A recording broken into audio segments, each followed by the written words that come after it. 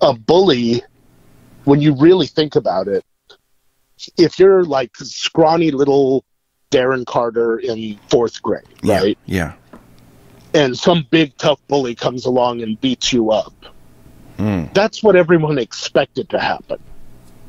You know, so nobody really cares. They're like, great, you beat that kid up. Yay, good for you.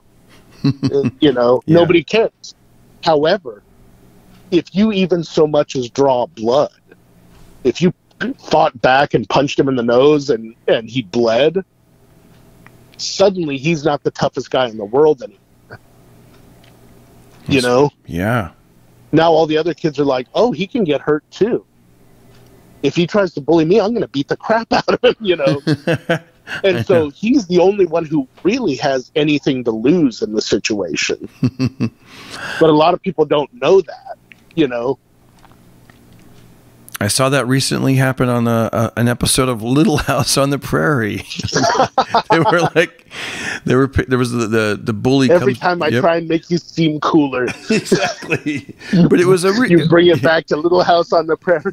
I just gave you this great story where you beat up a bully, and you're like, on Little House they did. Oh God damn! It was a remix. So Jay-Z produced this episode. No, I'm just kidding. Now is it cool? I would love to see Jay-Z's Little House on the Prairie. Pocket Party. You want to show your support. Every little bit helps, and I really mean that. PayPal, go to DarrenCarter.com. There's a support the show button at DarrenCarter.com. Support the show using PayPal. If you're more of a Venmo person, you like doing Venmo, it's very easy. At Darren Carter Comic. At Darren Carter Comic on Venmo. PayPal, go to DarrenCarter.com. Support the show. Every little bit counts. I'm telling you, it means a lot. It means the world. And it keeps this show going. It keeps me motivated. And it buys new equipment. And it just helps. So thank you so much. And we're back heading into March. March 2022. That's right, Darren Carter, the Party Starter. Thanks again for joining us on the Pocket Party Podcast. Can you believe it's been 212 episodes?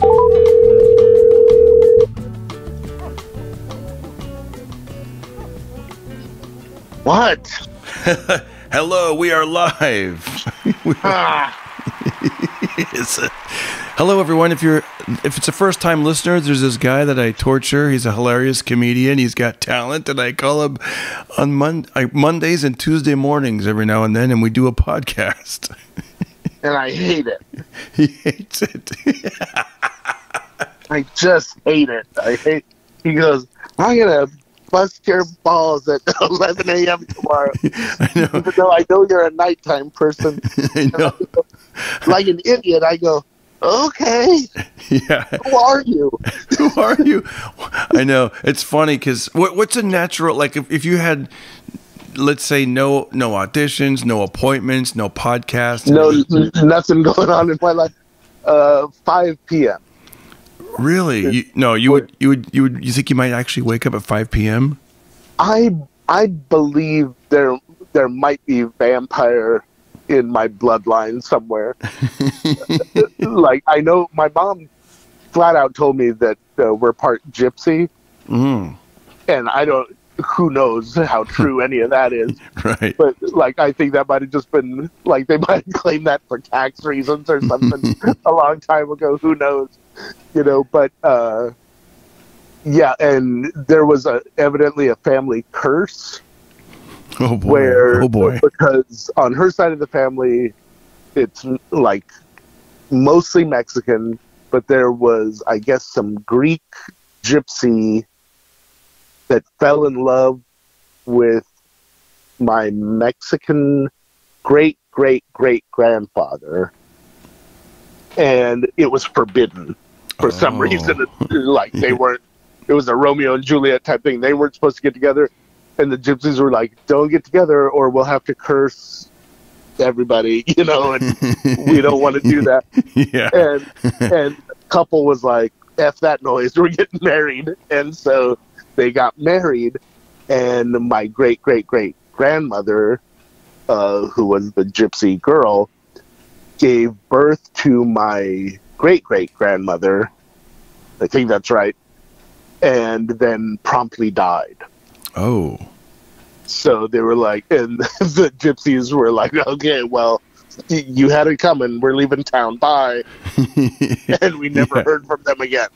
And it was like, I can't imagine if we had like a full family reunion, how awkward that would be. Like, we told you that's what we do. I'm picturing like a cartoonish, like, you know, sitcom television family reunion, like half the family's dressed with like scarves and trinkets and like, yeah, and it's like traditional, like stereotypical Taco Bell Mexicans, and just them and fortune tellers, and no like no actual real people of either group. I know, just the saddest, most stereotypical white bread version of the story. I know. If there's a werewolf at the for some reason, you know.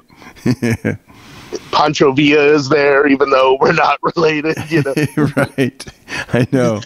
That is a pretty cool look though, with like the like how when you see like the mariachis with the giant sombrero, I guess it might be called, and then the pants that go down, like the bullets that go across like an X across the chest. The bullets over the poncho, where it's like one on each side and it makes an X, And then what I love about that is the Clint Eastwood films kind of covered this. You can be hiding anything under that poncho. You can have a whole arsenal of weapons. Oh, you know, like the bullets could just be a distraction. You know, it's like, oh, he's got a bunch of shotgun shells. He must have a shotgun under there. Or maybe I have Chinese stars, and they were just to distract you.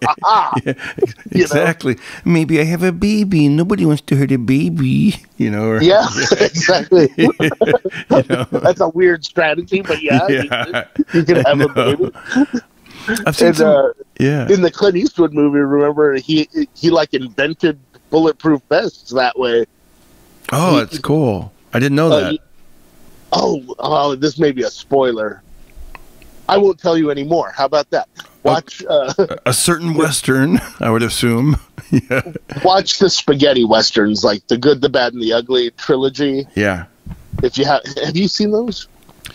I don't think I have. Full of dollars, $2 more. Yeah, that's the ones I gotta watch. I gotta watch those really good. You know, I know the music, like. Oh yeah. I can't think of his name right now. Ennio Morricone wrote all the music for that, and that guy was amazing. I think he only just recently passed, but his music, it's gone all the way to like Kill Bill. He wrote stuff for that, and like it's amazing. But yeah, see those movies as soon as you can. But I asked you a couple of weeks ago. I was like, "Hey, what should I watch? I want to." I was on the road, and the club owner was like, "Hey, come on over. We'll watch movies." And he's like, "What do you watch? What genre? I have it all." Because he had like, every pay service you could think of. And I'm like, "Damn, this is kind of cool." Like, not, what I mean? Like sometimes you're like, "Ooh, is it on Netflix?" Ah, dang! But this guy had it all. And he's like, "What do you want? And if we don't have it, I'll buy it." And I was like, "Okay, this is the time." Okay. So then you one of the choices I think that you had suggested was The Magnificent Seven. And I was like, okay, that's something I've heard of. I know it's got to be good. It's been around this many decades. So yeah, we watched it. And, it was great. It was everything I expected to be and more. Like I think I love when that happens, when a movie actually lives up to the hype. Yes. Especially like a classic movie, because you're like, it's from a different time. I don't know if it's going to matter to me at all. Right. But, when it's good like that movie is good. And I think what's great about that movie is I've been watching clips of it again, because the first time you're just taking it all in. You don't know. I didn't know who was who. And then it's great nowadays, and you can watch a great piece of art and then go back and be like, who is that actor? Who is that actress? What do they go on to do? You learn little behind the scenes tales, and now I want to watch it again and be like, that's okay. Like Yul Brynner, I mostly knew him from that photo, The King and I. He's the bald guy, and but to see him in this movie, he looked really like this cool. Like he was bald, but he had like this cool like look to him, and he was just the main badass that was assembling these you know, the Magnificent Yeah. Seven to protect this little town in Mexico. Yeah, and you got the feeling you didn't really know where he was from or what his backstory was. Like, they kept it all kind of mysterious, you know? And I love that Steve McQueen, it was kind of like that game recognized game sort of thing where they both just instantly got along because they knew they were both Right. badasses. Yeah. Yeah. You know? And Steve McQueen, I think that was my first real exposure to him. I'd heard, like, I used to be a big Dave Letterman fan. I still am. But, like, he would talk about Steve McQueen all the time. And about how great he was. And I was like, in all the, like, stuff that I'd seen, I was like, he just seems like a guy. He doesn't seem like anything all that special. He just seems like a dude. But when I saw that movie, I was like, oh, I get why he thinks this guy is cool. This guy's really fucking cool. You know, and I guess Yul Brynner pissed him off because, you know, they're on set and they're all in cowboy gear and stuff.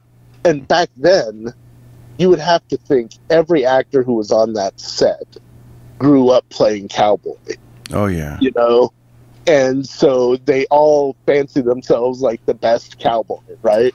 Oh, yeah. Especially that you're right. Oh, my God. Yeah. Yeah, you know, and like they would have drawing contests. And I guess Yul Brynner just outdrew everyone. Oh, for people that are listening, it's not like with the pen and paper drawing, like with your gun. Like gunslinger drawing. Yeah, like put your hands by your side, and how fast can you whip out your gun and do your pistol? Yeah. And I'm sorry, who was the fastest one you said on that? Yul Brynner, without question. Like, everyone was like, he's just far faster than everybody. And Steve McQueen, though, he was just, like, a little bit slower than Yul Brynner, and it really pissed him off. And so, even though on screen they've got this great chemistry, off screen he was kind of pissed at him, you know? Yeah. So I had... someone told me, the guy that I was watching the movie with, he said that he saw, and it might be in the DVD extras or somewhere in an interview, but I guess Yul Brynner wanted to appear taller in the scenes with Steve McQueen. So so when he would make sure there was a mound of dirt he would stand on. Yeah. And they said that every time when he wasn't looking, Steve McQueen would kind of walk by and kind of kick it, kind of, you know, take some of the sand and dirt away to kind of make him a little shorter. And then you could look up stuff online where Steve McQueen would still scenes a little bit, like as Yul Brynner was talking, he would touch his cowboy hat. He'd be in the background. Steve McQueen would be not talking in the scene, but like tapping his hat. Yeah, he would do something to pull focus. Yeah. And so there was that rivalry going on between them, but I think it added to the movie, actually. I think so, too.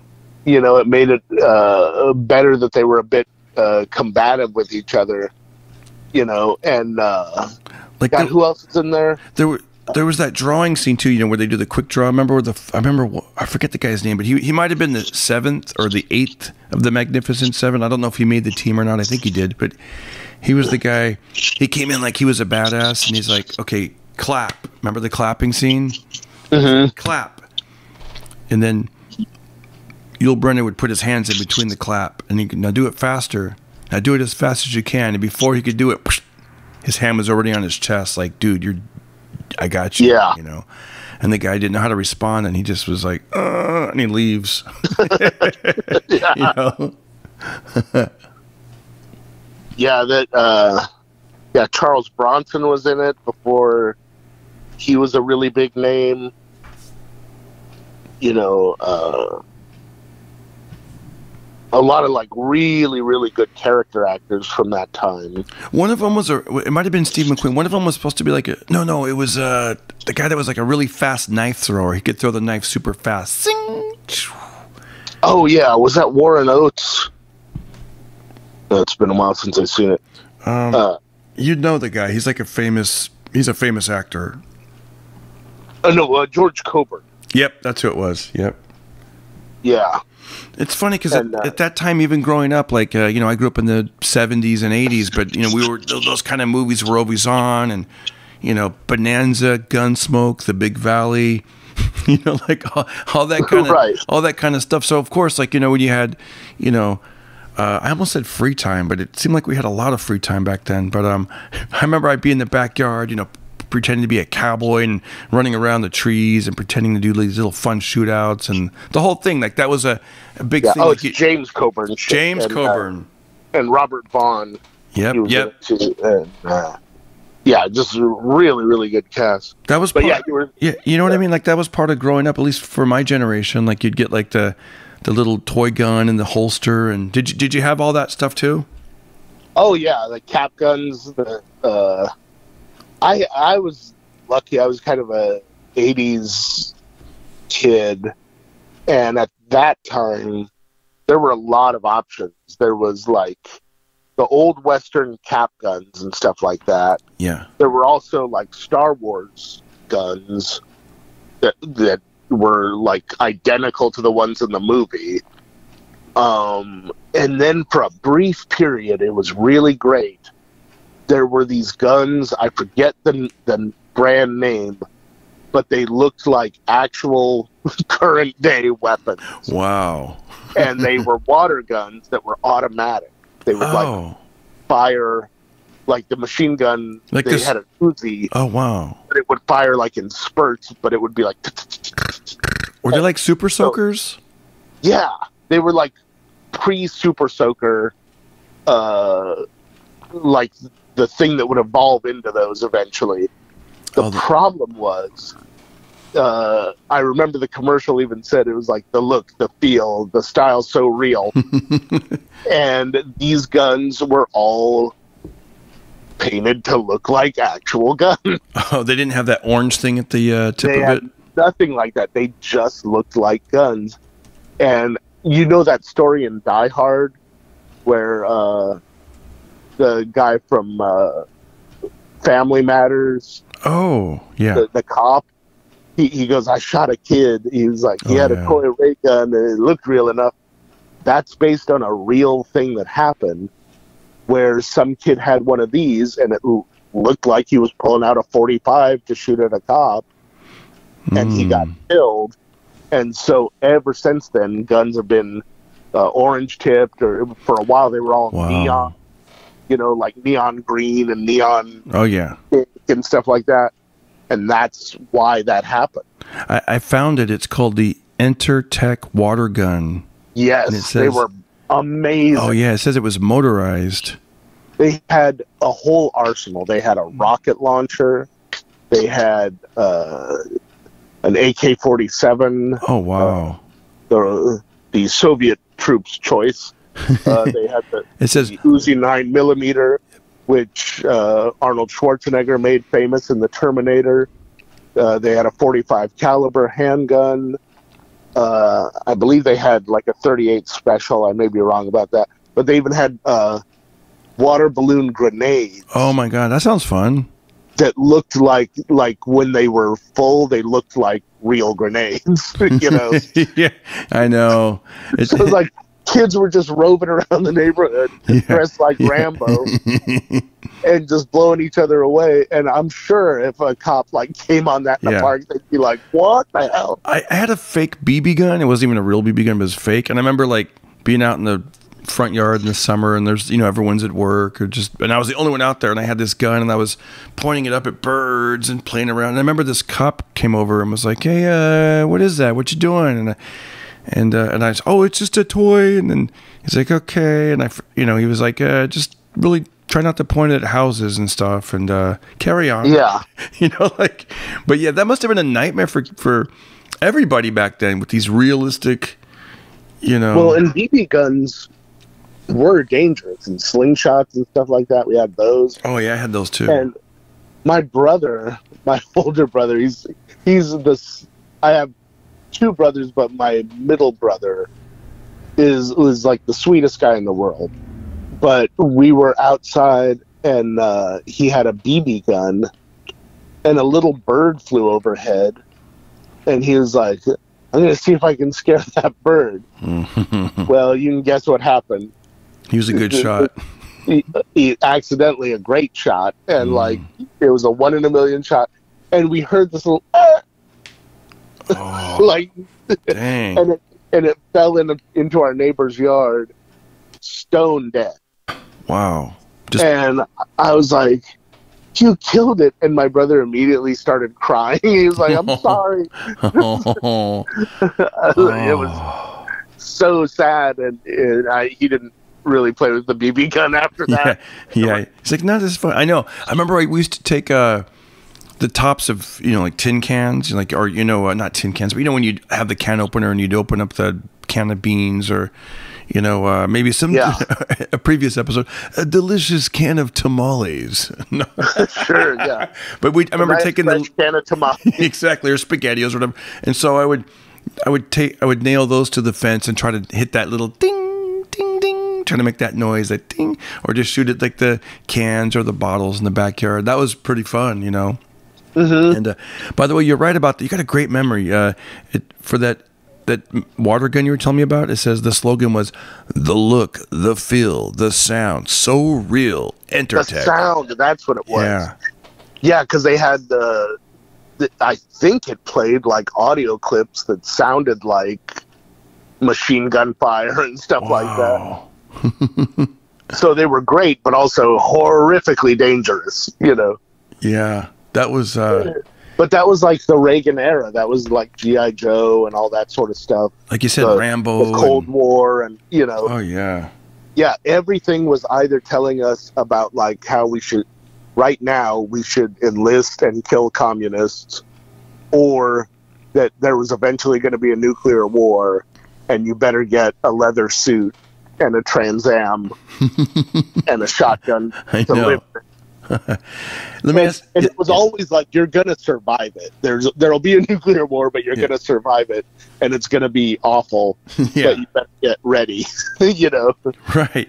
Let me ask you about other 80s memories. Did you ever have a mullet? No, I had a friend. I had a couple of friends that got real into mullets. Yeah. I guess I may have kind of had one. Like, I let my hair grow long in the back, but I didn't shave it on the sides. Right. To me, that's what makes it a mullet, Yeah. But I had a friend, Ron, who had the only thing, like, if you were to power rank mullets, I think this would outrank a mullet. He had what was called a rat tail. Oh, gosh. Oh, where no. He had a buzz cut, like Army military buzz cut, except on the back, like at the base of the skull, he grew out a really long tail of hair. And he was really proud of it. And, and he was kind of like, why aren't y'all growing out rat tails like me? He also made his own crossbow out of wood one time. Yeah. And he wore a Escape from New York t-shirt like it was a uniform, like every day. And none of us had seen that movie or had a frame of reference on it. Right. His dad didn't care. He let him rent like whatever he wanted, And he saw RoboCop way before any of the rest of us did. And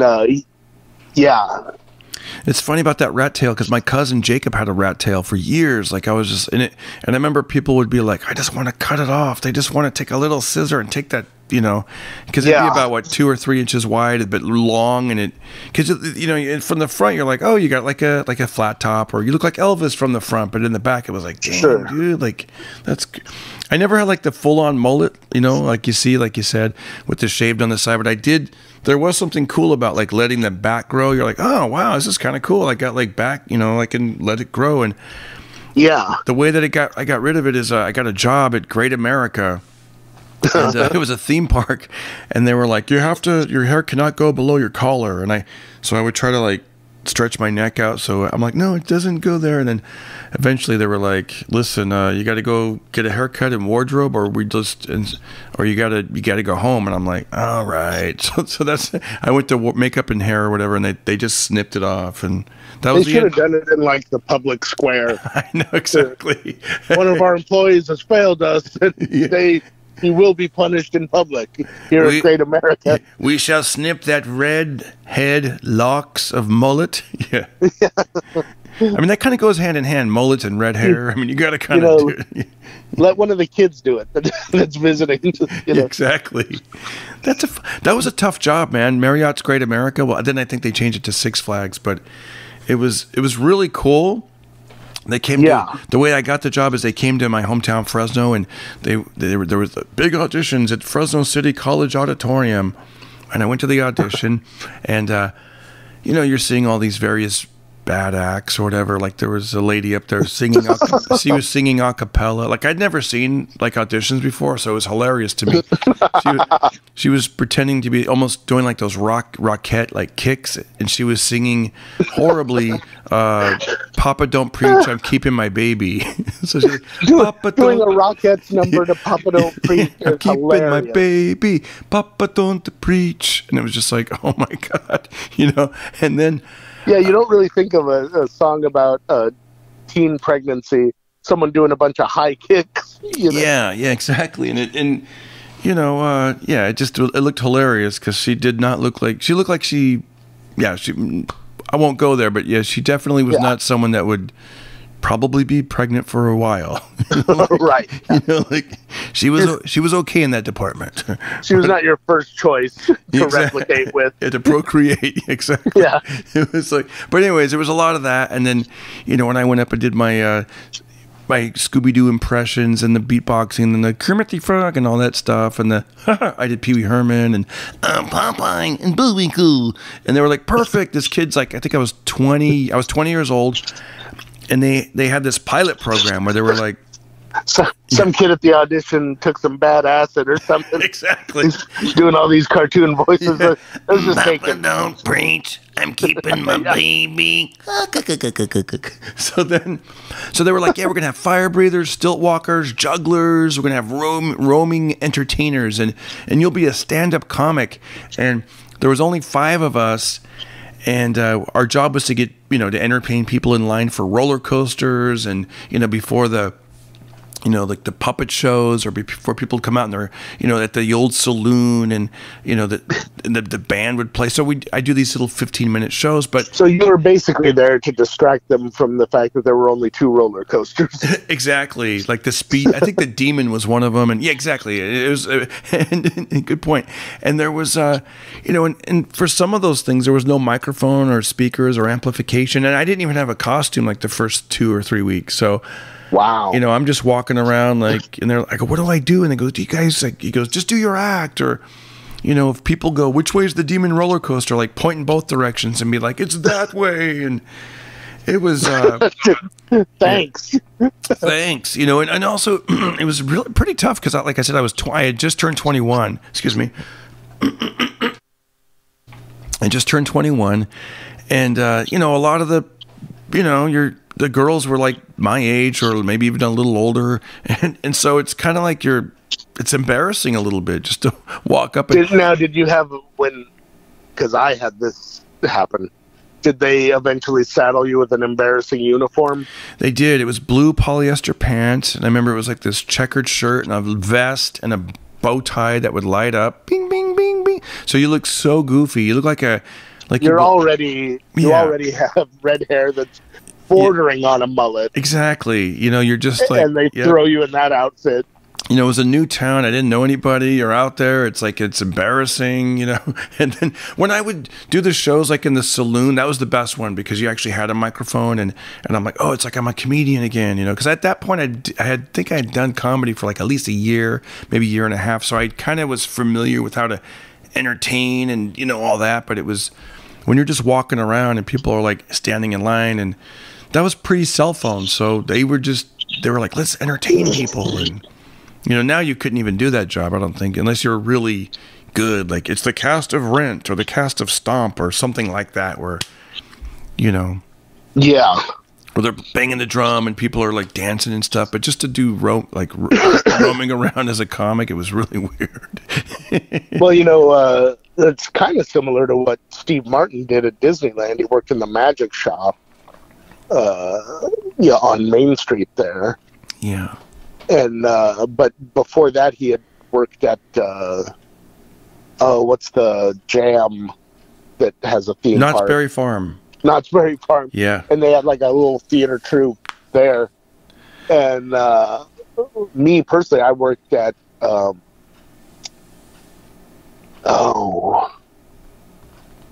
Dave and Buster's, which is not quite the same thing.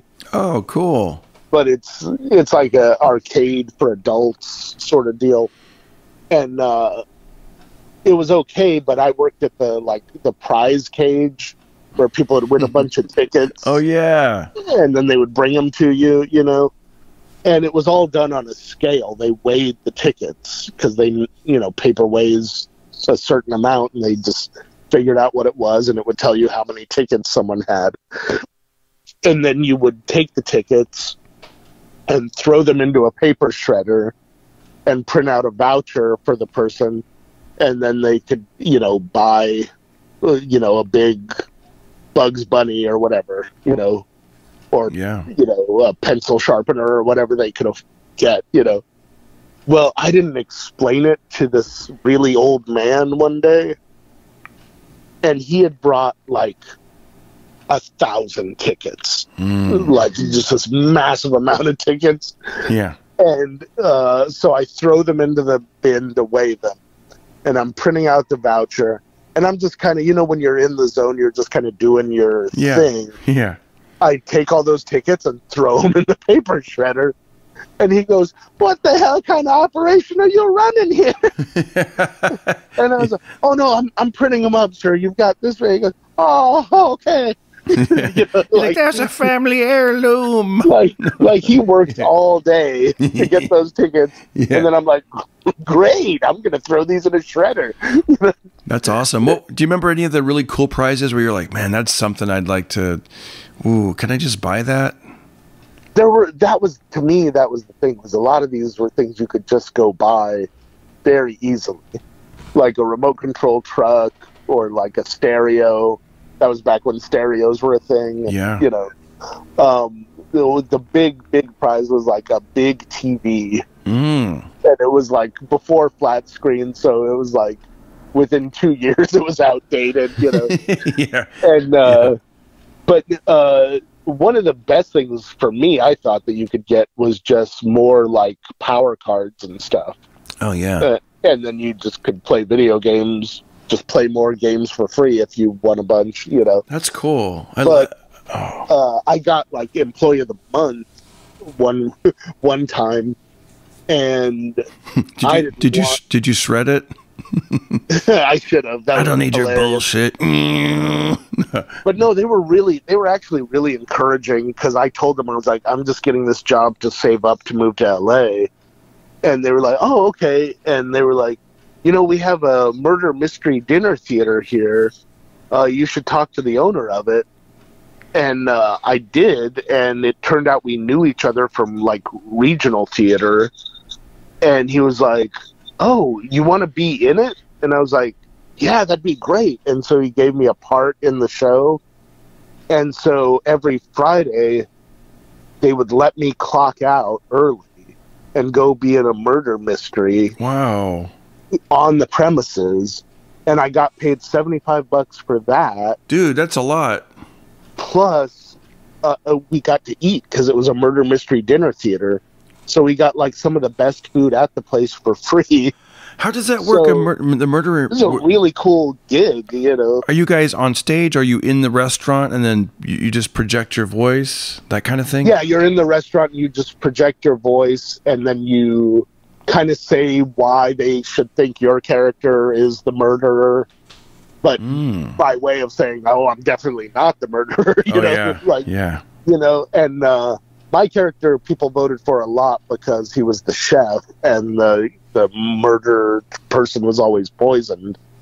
And so of course, a lot of times, you know, but they let you improv once you got caught. Like, you could just make up, the reason I killed him was this or that. And so that was always a lot of fun. Oh, do you think, was that like a trend, or is that still happening, the murder mysteries? I feel like I used to hear about that a lot. I feel like it still happens, but it's kind of, for the most part, been replaced by things like escape rooms. Oh, you're right. That's what it is. Like that's the new version of that. Let's do something that's not karaoke. Let's do something that's not comedy. Let's do something that's not watching a band. We'll go to an escape room, or right, or they'll have them come to your place, or like surprise someone by, like they made a movie about it recently, where this guy stages a fake murder in his place, and all the couples there have to like solve it, but it turns out it's real, Yeah. The Jason Bateman movie, Game Night, I think it is the one. Yeah. It does sound familiar. Yeah, that sounds familiar. That's I remember I'd always see those prizes. It'd be like, ooh, look, a bicycle or a guitar. I mean, it'd be like, ooh, that looks so cool. And then as you get older and you start thinking like number one, like you said, I can just buy it myself. You could, Amazon or whatever, or you could. Yeah. And then you start thinking like, oh wow, that'd be really cool to have that giant Yogi Bear, 5 foot. And then you start thinking, do I have room for that? Because you start running out of room for stuff that you really like, and then there's stuff like that, and then you start, maybe you got to move, and that's some of the first stuff to go. You're like, do I need? Well, I remember what I really wanted from prize cases was when I was a kid. Chuck E. Cheese was a real big thing. Were you a Chuck E. Cheese person? I wasn't a Chuck E. Cheese person, but I've been, when my son was little, we'd go a couple of times. But I know that it has a special place in people's heart. A lot of people love there Chuck was E. like Cheese. Yeah. Them and Showbiz Pizza, and they both eventually kind of merged together. Well, Showbiz Pizza was the one that was like closest to us for a while, and they had that automated band. The Rockafire Explosion was the name of the band. But yeah. And it had like a bear lead singer and a polar bear surfer, and there was a gorilla that played the keyboard and stuff like Dude, that. That sounds cool. I want to go see that. People loved it so much that when they went out of business, they bought up all the animatronics and put them like in their basement. There's whole documentaries on it. And they program them to play like modern music and stuff like that. And it's pretty crazy. It's really cool. I'm going to look that up. What's it called? Showtime Pizza? Yeah. Look up Showtime animatronics. And when I went they had little stuffed animals of each of them, but they were each like 10,000 tickets. Wow. And I was like, I want the whole band, and that will take me the rest of my life. To earn that many tickets, I earned enough for the gorilla. He was my favorite. Yeah. Because he was wearing a gold tuxedo, and I was like, he was just cool. I was like, that gorilla's fucking cool. And so I earned enough to get him, and then I never ended up getting the rest of them because it was just way too much money. So I think that Chuck E. Cheese didn't they have a band, or he was a DJ or something? Like I think that Chuck E. Cheese was like, he had like a puppet show. I remember there was something like that with some music, and it's like, hey, boys and girls, or something. Yeah, he would come out and do like a little vaudeville act, and once they merged, he would kind of introduce the band. He was kind of the MC, and he would introduce the band. And then he also had, a lion that was dressed like Elvis that would perform in a room every couple hours. And you had to know when to come into that room, and he would perform one song and then go away. That was... So, yeah. For a kid, it was amazing. So I'm looking up Chuck E. Cheese right now. I did not know this. It says Chuck E. Cheese is an American family entertainment center and restaurant chain founded in 1977 by Atari co-founder Nolan Bushnell. Wow, I didn't know that. Wow. Yeah, I didn't know that either. But they were loaded with video games, both of them, Showbiz and Chuck E. Cheese. Oh, that kind of makes sense, huh? And then why they would do that. Oh, yeah, merging and... Yeah, that's interesting. I mean, it was for a kid. It was the best. It was like going to Vegas. Oh, yeah. You know. Yeah. You're a huge video game guy, like especially like you've kept up with it. Most of my video game playing pretty much started and stopped at the end of the 70s till about 1984. Although I still would, do, I guess Tekken. I would do Tekken in the when I got a little older. But even that was probably a throwback game, right? Tekken, the karate game. But I like Tekken, but as a kid, I remember, or as like junior high school kid, I mean, that's when we were playing like Pac-Man and Donkey Kong and Space Invaders. What was the first video game you remember playing? The first video game I remember playing was Pong. Yeah, Pong, and that was at my. We're both from like the first generation video game. Yep. People. Oh, yeah. It was my aunt and uncle. They lived in Norwalk, California, and we used to live in Fresno. We'd vacation, and every now and then we'd go down and visit them. And to me, it was exciting because to go from Fresno to like Los Angeles, and now I look at Norwalk, and it's kind of a joke when I make, I shout out to Norwalk, but I'll mention that about Norwalk. But at that time, that was my passport to fun. Like, wow, Norwalk, because my Uncle Joe. He was great, man. He was Armenian, and he had this just a great guy, man. He was kind of like a greaser, like the 1950s with the slick back hair, and the ducktail, and then he had like that. He had a handlebar mustache, but he wasn't like a hipster. A lot of younger people don't know that, like, greasers were still around. Right. Like everyone thought that just died out in the 50s. Some dudes kept that lifestyle. Right. Well into their 90s, Exactly. And if you think about it, like, it sounds funny, like, oh, you dress like it's 1957. Like, yeah, it was only 20 years later. Like, like it's like 77 to 50. Well, and they weren't being ironic, and they weren't being hipsters. They're like, you would see a guy wearing like a shirt that said Mel on it because his name was frickin' Mel.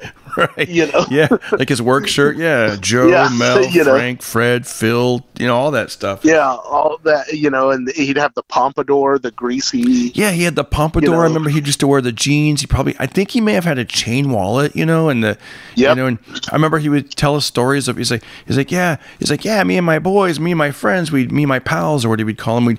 We'd ride our bicycles down to Venice Beach, and there'd be like the main entrance, welcome to Venice Beach. And he said, you'd leave a little note on some sort of either a board or a rock wall or something like that, and that's where you would your friends would meet up and be like, oh, they're down at the milkshake shack or whatever, and that's how they kind of communicate. Because if you think about it's amazing how hard it was to communicate. Totally. People found ways. I know. Like if I said, hey, can we meet at Bob's Big Boy at 5:00, and then you're sitting there and it's 5:20, and you're like, where the hell is he? And you just keep looking at the front door, like, is he, what the, and that's just what you had to do back then, is either. Yeah, you just waited. And then and you to leave me a message, I'd have to find a certain tree in the woods. And there'd either be a note pinned to it, or you'd carve a whole note into it. And it's like, oh, I guess we're going to Bob's Big Boy tonight, I used to have I remember like having a friend who I'd be like 11 years old, and he's like, yeah, I'm going to come over. So anytime I hear a car coming down the street, I'd run out to the curb to see if it was him, and the car would go by, like, dang it, where is he? And you're just waiting, and then, maybe you might get stood up, and then it turns out, yeah, my mom said no, and you're like, or, there'd be an excuse, and it's like, gosh, now you're lucky. We get cell phone text, where are you? What's going on? Yeah. Yeah, my mom has tried to call 3 times during this podcast. Yeah. That's awesome. I know what modern technology is happening. Yeah. You're like, Mom, I left a note on a rock. Yeah. It's kind of funny how I love my mom. Shout out to Mom. But she texted me one day where, how sometimes you forget a detail, and then you send another text and you're like, oh, by the way, it's this. Oh, and there's that, Well, she did like 11 of those, and finally my phone was like, would you like me to mute your mom? And I was like, yeah. Boy, if you'd asked me that when I was 7. I just thought it was funny that the phone... Is that an iPhone feature? Yeah, it was like, wow. Have you had enough of this person? Oh my gosh. That's kind of cool. You're not answering any of these. Yeah. Wow. That sounds like that's like a horrible thing. Had activated, you know. Oh yeah, that sounds terrible for like a relationship, you know. Like imagine like, you know, young lovers, they get into a little squabble and they're trying to reach each other, and then finally they're like, I've had enough of you, and they just like block you, and that's, you know, that's no good. Well, that happens all the time, Darren. I know. I know.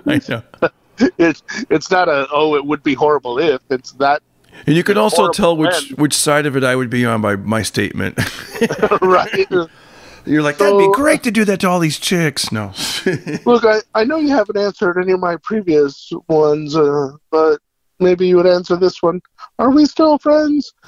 I know. Like, you see these public meltdowns with celebrities where they, you know, I saw one the other day where, and I don't even remember who it was. It wasn't Kanye. I know there's the Kanye thing, but there was another one where the guy took his girlfriend's phone and did a live stream and was, you know, on her account saying how she's narcissistic and she's this and she's that, and it's just like, dude, that's wow, that's not good. Well, I had a friend, we had kind of a falling out where you know, it doesn't really matter what happened, but I had invited them to my birthday, and it was in October. Mm-hmm. And they never responded. And I was like, that's kind of odd. And I was like, oh, maybe they're still mad about that one thing or whatever. So, like, about a month and a half, it was like 3 months after my birthday. That was the last text that had been sent between us, was like, hey, do you want to come to my birthday? You know? Yeah. And so now the birthday is well past. It's 3 months later. I was like, I'm going to try and bury the hatchet with this person a little bit. And so what I sent was, I'm putting you down as a maybe. Right.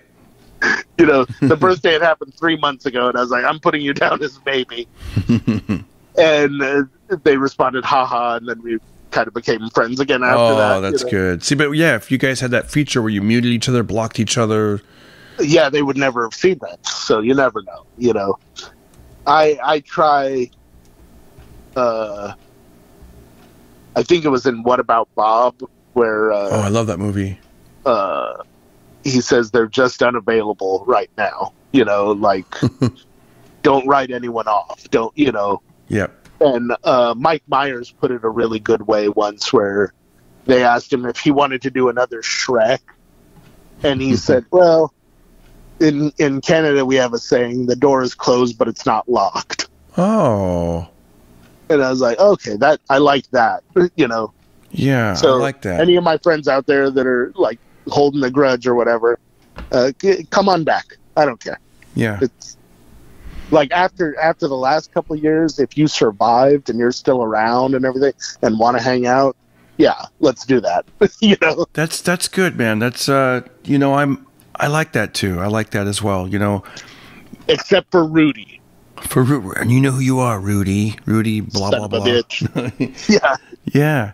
No, you're right. It's funny. You just, I like the doors closed, but it's not locked. And I think sometimes, you know, you never know what people. I try to look at it from their perspective. Like, well, you never know what they're going through, and you know, maybe, you know, they see, maybe there's something happening, and you know. So you're right. You're right. It's I've had falling outs too, and I'm the same way. It's like, well, if they, you know, and there is one person I used to.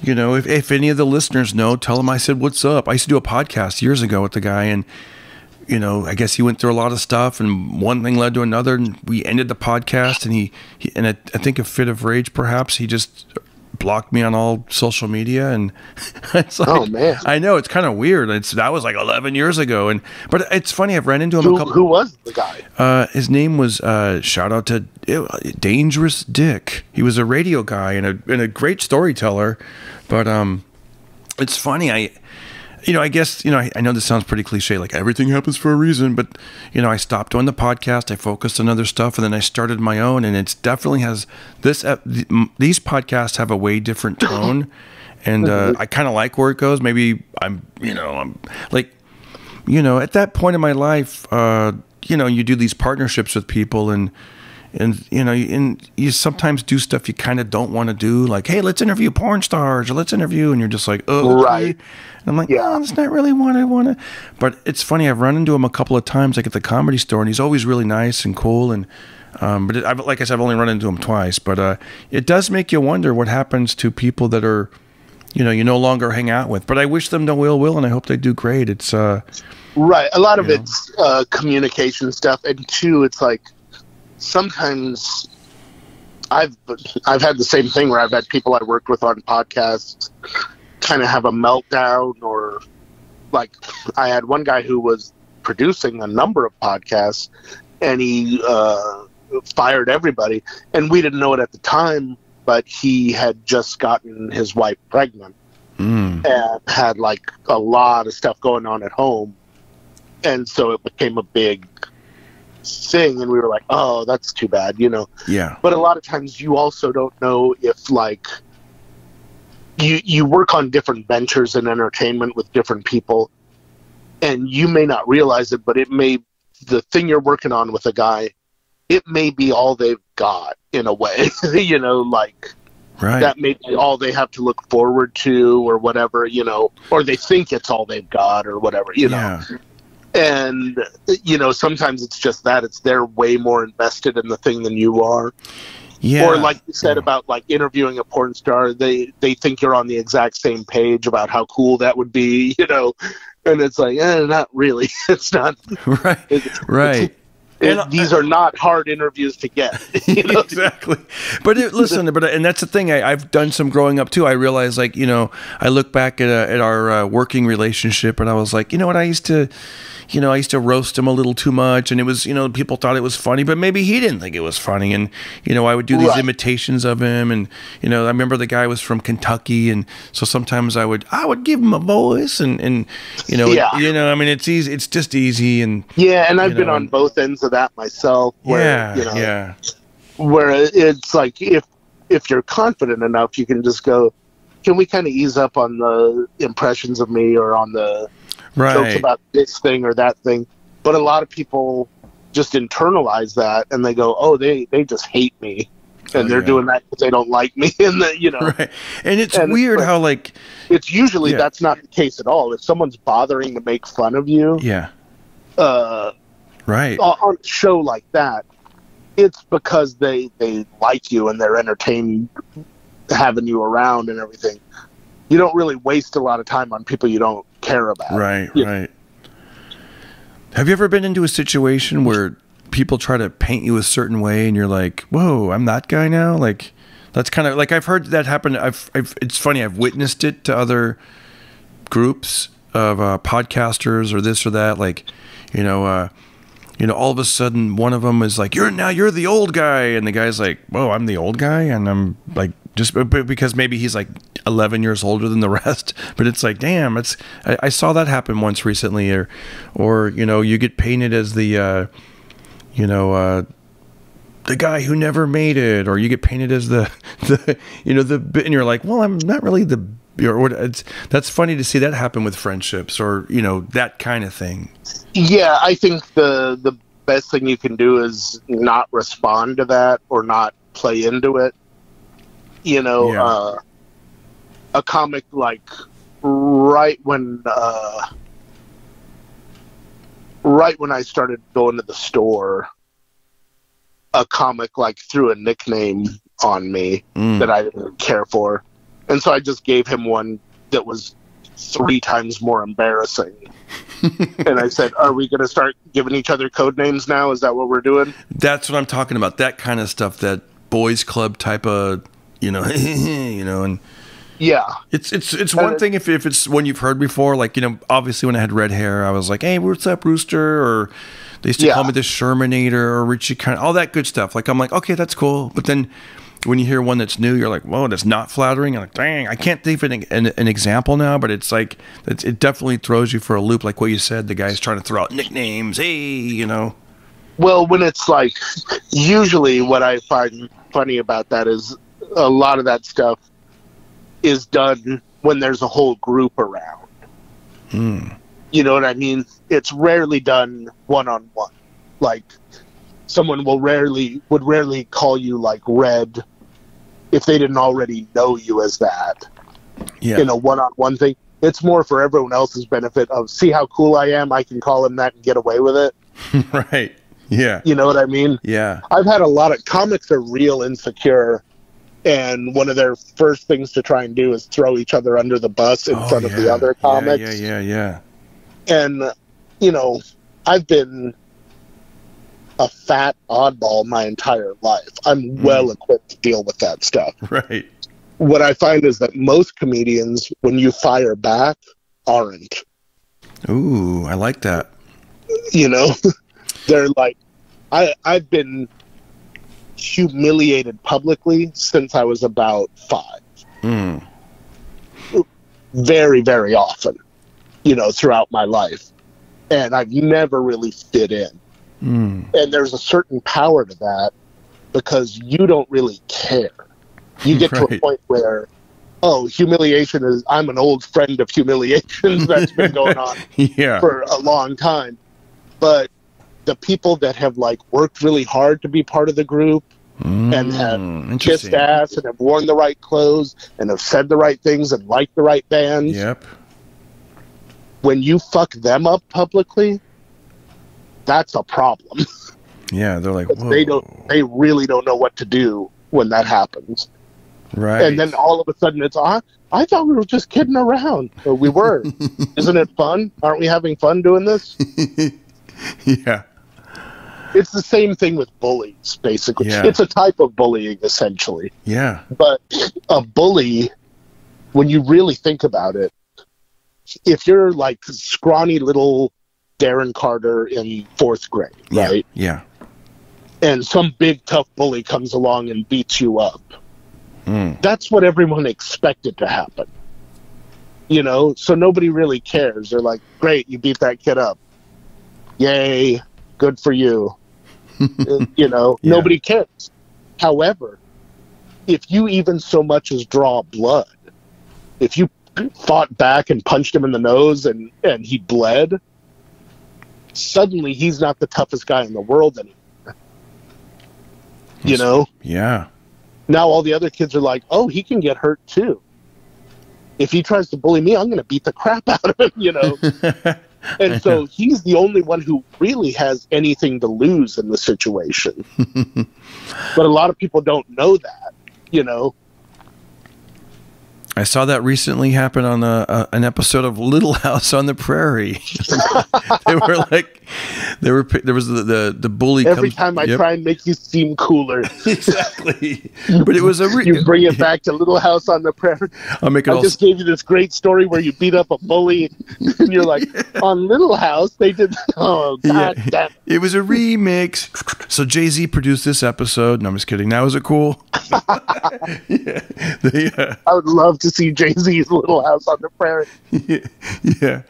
But yeah, they stood up to the bully, and then one girl kicked him in the shin, and then another girl, and they just started, you know, because first he started pushing these girls around, and then all of a sudden they just dogpiled, and like 12 girls just bum rushed him and wrestled him, and, you know, that kind of thing, and he was humiliated. He was humiliated. Yeah.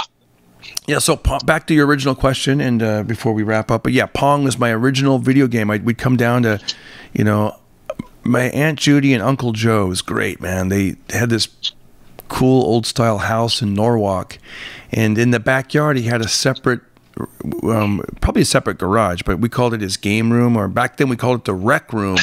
And the rec room is where he had a jukebox and a pool table, and you know, they had Pong, we had video game with the, you know, the cables with the controllers, and there was cool poster. It was great. It was great. It was like a whole other, it was, just imagine a 1970s game room, man. It was awesome.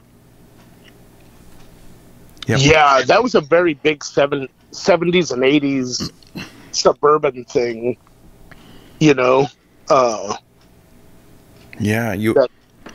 He'd work on his Harley and the different, you know, mechanical things in his real garage, and in that back garage is where that's where the fun was, man. It was so cool. Yeah, there was always like a little bar. Everyone had like a little bar. Yeah. They even showed one in Edward Scissorhands. Their family had a rec room, but yeah, there was like a mini trampoline in a lot of them. That was a big thing. Yeah. Any family that had a second TV seemed like rich as hell. Oh yeah. They would, I can watch all the sports games down here on this TV, and it's like, oh my god, you know. Dude, I remember. Oh my god! Now that you say that, we used to have like the main TV in the main family room, but then in my parents' bedroom, they had like it might have been even like a black and white TV. Oh my god! Yeah, black and white TV, probably propped up on top of like a sewing machine. And I remember like my parents would be in the main room watching like Lawrence Welk or some boring stuff that the whole family had to watch, and I'd be sneaking off to their room, turning on the TV, trying to watch what I wanted to watch, and then you'd hear them get up because she had that chair with the feet kick out. You'd hear the handle being pulled and the feet being pushed down, and you gotta turn the TV off and then run into the bathroom. I was just using the bathroom. It's so funny, you know, the stuff we do back then, you know. Yeah. We would almost always like end up like if you'd have friends for a sleepover, you'd almost always end up wrestling and someone would get hurt. Oh yeah, yeah, and the kid would cry like, "Don't cry so loud! Don't cry so! I'm sorry," because you know once the kid, Mom, then it's over with. It's like no, right? Yeah. They would. The next thing you know, their parents are like having to pick them up at 1 a.m. I know. I got hurt bad once on Halloween. Sorry, my son pooped his pants. We gotta go. I remember we were all rushing to this one door on Halloween, and my older sister somehow, I don't know if she did it on purpose or not. Yeah, she did. What the hell? I'm trying to protect her. But yeah, she pushed me, and my head hit the corner of the house, and boom, I had to get stitches in the hospital. I know. That was That's rough. Yeah, that was a rough one. I remember kids are stupid dangerous. We were throwing rocks around. Oh, God. Like up in the air. We found out that like if you throw a certain kind of rock up in the air, when it lands, it'll bust into a bunch of pieces. And we thought that was the greatest thing ever, you know. And so we're throwing these up in the air, and one kid threw a rock up while another kid was looking for rocks on the ground. Yeah. Million to one shot. Hit him right in the middle of his back. The kid could have died. But, you know, he was like he fell over, and we were all like, oh no. And then he started screaming at the top of his lungs. And we were like, we got to get him home. And, you know, and they were like, what happened? We were throwing rocks and stuff, but we weren't trying to hit him, you know. I remember my buddy, I won't say his whole name, but we'll just call him Mr. Sabatini. I remember somehow he threw a rock and it hit me, and that guy hit in the head. And it's, it was like, ding. I remember that hurt. And I just saw on Facebook the other day, because I'm still friends with him on there, and it's like, congratulations for 30 years working at the hospital. I'm like, that may have been what got him into it. Yeah, I know, right? Yeah, it's kind of funny. We used to have dirt clod fights. No one gets hurt because it's dirt. It just explodes. And how fun was that? It was fun and painful as hell if they were like had really solidified. Oh yeah, and those were the good ones. The one I had an ice ball thrown in my face when I was a kid. Wow, now that hurt. You know, like you don't realize, but like at that time in your life, you're getting more like death-defying injuries than you will the rest of your life. I haven't been hit with a dirt clod in 30 years. What are you doing Wednesday night, 9 p.m.? Yeah, I haven't been hit by a rock. Oh, gosh. I know. Skinned my knee. I haven't, you know. A lot of that stuff really does toughen you up, you know, the kids that survive it, you know. So there was a news story I heard recently. Have you heard about the Pentagon study? It's called the Nintendo Generations. They're saying that our skeletons nowadays of the young people, it's very weak because they're, you know, what you just said, they're not doing they're not out there. You know, they're sitting. I could totally see that being the case. There are a lot of kids that just don't do anything anymore. I remember seeing a thing that I thought was kind of like, oh, this might be the future. Yeah. Where there's a mall in Cherry Creek, Colorado, where it's like an upper crust sort of mall. but instead of a regular like jungle gym for the kids, Yeah. it was a very artistic version of one, and it was all like giant food. And they're like cute little cartoon ants on the food that the kids can play with and whatnot. But, there's a big hamburger to climb on and big French fries and all that stuff. Well, there was a big potato chip that was a slide, basically. It was like a humongous potato chip that kids could slide down. That sounds awesome. And all these kids are kind of having fun doing all that stuff. But there was this one little chubby kid, I wouldn't say fat, but a little chubby kid, who was just kind of sitting Indian style. Yep. And he couldn't have been more than 2. But he was just chilling, just having a good time, watching the other kids play. But he didn't really want to. And his parents were so concerned that he was just sitting there. and they were like, well, maybe, he needs like a push to get started. So his dad picks him up, and he can barely lift him. But he takes him up to the top of the potato chip and sits him there. And he's like, any minute now, he'll get the idea, to go down the slide down. He doesn't. He just sits there and just keeps sitting there. And so finally the mom is like, well, do something. And so the dad pushes the kid.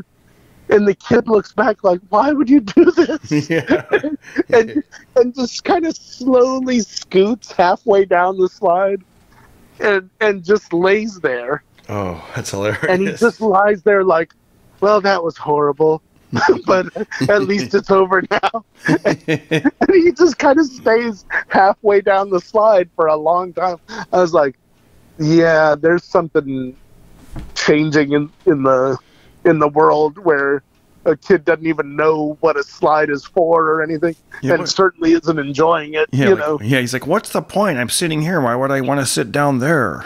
Yeah, he was like, "I was perfectly fine where I was, and then you pushed me down a hill." That's amazing, Mike. Man, what can I tell you? It's always great to have you on, and I always end these podcasts feeling better than when I started, and that's a good sign. Oops. That's a real. I'm sorry. Sign. It cut out right when you said I always end these on that, and I was like, "Is he done?" No, I was just telling the audience how much this episode. No, I'm just kidding. No, it sucked. Yeah. No, I was saying what I was saying is we always end these. I'm always ending these episodes with you feeling better than when I started, and that's a true gift of what you bring out in people, man. Thank you. Oh, thanks, man. I feel much better than when you first call me. Thank you. I know it always works out like that, right? Like before the phone call, I'm like, okay, we'll talk about this, and this, and then we don't really talk about any of that. Yeah, we talk about whatever. Right, and and that's great, man. It just takes you to that happy place, man. So I got to figure out what I'm. It's a good way to start the week, I think. It really is, and I got to figure out what I'm gonna. If you have any ideas, maybe now or text it to me later, what I should call this episode. I never know what to call it. Like, what did we talk about? Bullies, a lot, and westerns. Westerns, the doors closed but not always locked. We talked about Showtime Pizza and animatronics, throwing rocks, video games, Pong, Dave & Buster's, murder mysteries. Cowboys and video games. Cowboys and video games. I like that. Mamas, don't let your babies grow up to be cowboys. Yeah. And video games. I don't remember all the lyrics. All I remember is "Let them be doctors and lawyers and such." That's right. Who was it? Who sang that again? Willie Nelson and Waylon Jennings, right? Waylon Jennings. Mama, I love that. Don't let your babies grow up to be cowboys. I remember on the Country Music Awards, Willie Nelson won for that song, and Waylon Jennings wasn't there. And he won like 6 awards that night, and he was like, "Well, this is another one for me and old Waylon." Then the next time he'd come up, "Here's another one for me and old Waylon." Then the Statler brothers won some award, and they went up and they said, "This is for us and old Waylon." Dude, that's cool that you know the Statler brothers. They're another amazing group. Those guys can harmonize, and they were backup singers for Johnny Cash for a while. Man, those guys are good. Watching Flowers on the Wall. Yep. I remember hearing that song in Pulp Fiction going, wow. Like, that's so cool Tarantino's got a great ear, man, for cool music. You know that story about the 5, 6, 7, 8s? No. Where it's the band that plays in Lucy Liu's hideout in Kill Bill. No. Tell me. And they're this great girl band, and he heard them when he was in a laundry getting his stuff picked up, I think in Japan. And he was like, who is this band? And they were like, 56, 78. He goes, no, I know, I'll pay for my laundry, but who is the band? 56, 78. And he was like, so I give them the money, and they're like, no, you only owe $30. The band is a 56, 78. And he's like, what the band is called the 5, 6, 7, 8s. Wow. But that was as close as they could get to what he was saying. And he was like, can I have this tape? Because I need to track them down. And he literally stole the tape from their cassette player. Wow. So that he could go and find out about the band. And then when they got called, they thought it was a joke. They were like, the American movie director wants you to be in his movie. Can you get there tomorrow by noon? And they were like, oh, sure. You know, and so like, then they got there and they were like, it was a real movie set. And their song went to like #1 all over the world after that. And I'll look it up. It's called 5, 6, 7, 8. The band is called the 5, 6, 7, 8s. Wow. And it's from Kill Bill. Yeah, if you watch Kill Bill, the Crazy 88s hideout has a live band playing. I'll find it. It was and it's them. They're actually in the movie. It's not just the voices. That's part of knowing what search words to use when looking for something will help you tremendously. You seem to be pretty good about it, because even on the podcast, I've been. You're like, no, put this term in, because there was a song I was trying to find yesterday, and I had a really hard time finding it. It took me about 10 minutes, which isn't that long, but it was, and basically I figured out if I put the search terms. Dramatic scene, usually castles, usually some type of fighting, maybe, and then the lyrics. I couldn't even think what the lyrics were, but it was like it was like hee hee ha ha hee hee ha, and it turns out it was Excalibur something. It was like one of the top 10 scariest type of dramatic, Oh yeah, the soundtrack for Excalibur is amazing. I think that's what I still can't. I could find it again because I've saved it, but it's like that I found. But then last night I was thinking of this song, and I'm like, how can I? And I heard the song, but the thing is, it had been remixed for like a hip hop album. So anytime I did Shazam on it, they just kept taking me to the hip hop version, and I'm like, what is it? And it was instrumental. It was horns, and I knew it was used popular. It was very popular in the late 70s, early 80s. I could remember people like roller skating to it. It was kind of funky. It was jazzy. There was some horns, and I couldn't find it. But I finally figured it out. And the song is "Rise" by Herb Alpert. Oh wow, Herb Alpert, and the song is "Rise." Go look that up. You'll know what I'm talking about, because there's no lyrics in it. So I'm like, how am I going to find it? And I figured it out, and man, it felt good. But it took me 35 minutes. I mean, I actually I sent it to different DJs that I knew. Like, hey, where'd this song sample come from? And of course, it's 1 a.m. Nobody got back to me. But can you hum a few bars of it? Yeah, I can. I'll just. Oh shit. Oops, I forgot we were on the phone. I was going to take out my phone and like find it, but it's. I can't even really hum it. But it's like do do do do do. It's on my Instagram stories right now. I used it for some of the whatever, but that's it. Herb Alpert. Yeah, that's it. By the way, I got these lyrics to the. Did you know that song? Did you know that Herb Alpert Rise? They played that all the time in the 70s and 80s. I know. And I sent it to a dude that was like 58, and he's like, I have no clue. I'm like, dude, where the hell were you? I thought he would know totally, but he didn't know. It takes me back because they played that in every suburban house. Yep. At everything. Yeah, and there were no lyrics to it. but it was just kind of like theme music of the late 70s, you know? Yeah, yeah. I could see that, like, when I hear it, I think of like Folgers Crystals commercials. Right. You remember that in Sanka? Yeah. Oh, here's Fill something. it to the rim with brim. Oh yeah, fill it to the the best part of waking up. It's Folgers in your cup. Yeah. Calgon, take me away. This was the music our moms listened to while they were doing chores. Yeah. Here's one. And then before we go, look at this. I looked up verse 2 of that Willie Nelson Waylon Jennings song. Cowboys like smoky old pool rooms and clear mountain mornings. Little warm puppies and children and girls of the night. Yes. So they like children and puppies and prostitutes. Yeah.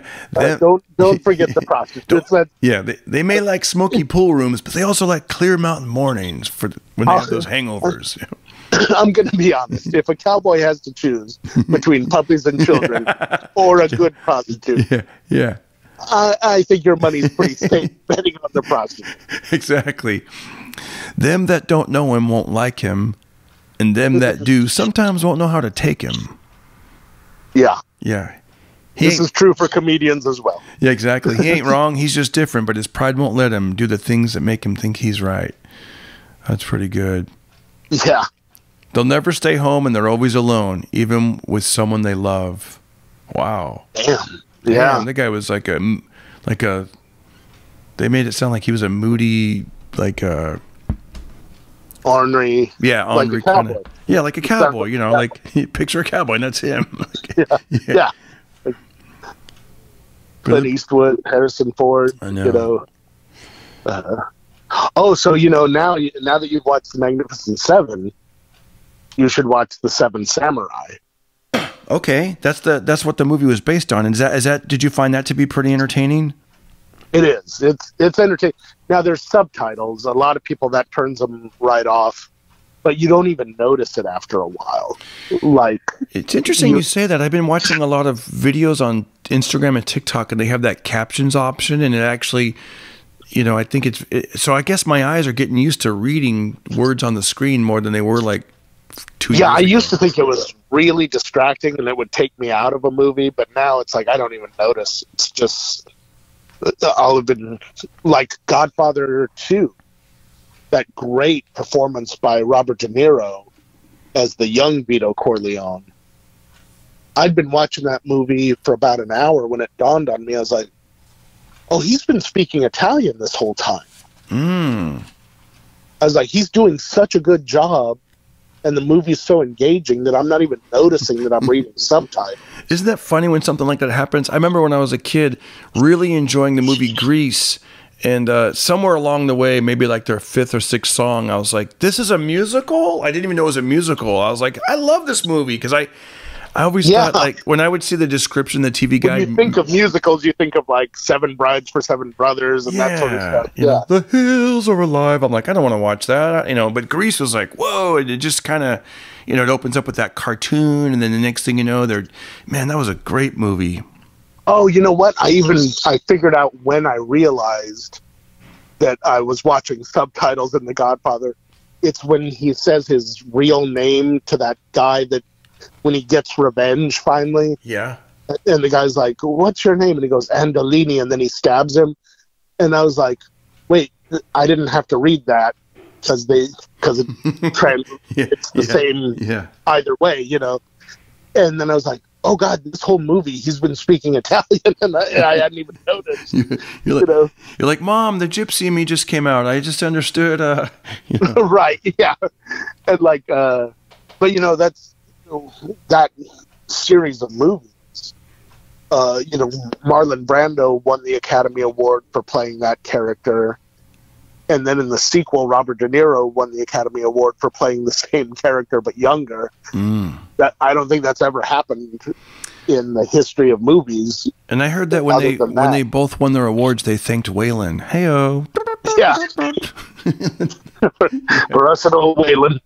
That's right. If you're still listening, you just got a gift, folks. You just got a gift. A little callback for you. But Oh, Mike, if we're both around next week and in town and available, man, I would love to do another episode with you, man, if that's cool. Yeah, just let me know. And have a great week. Thanks for spending part of your day with me and the listeners. And Mike Black, you guys can see him on Instagram and catch him at the Comedy Store. And anything else you want to plug? Yeah, my Instagram is Mike Black is back, all one word. And I do. Most of my stuff comes out of there. Awesome, Mike. You're the best, and we'll see you later, buddy. Thank you. All right, have a good one, Darren. You got it. Bye.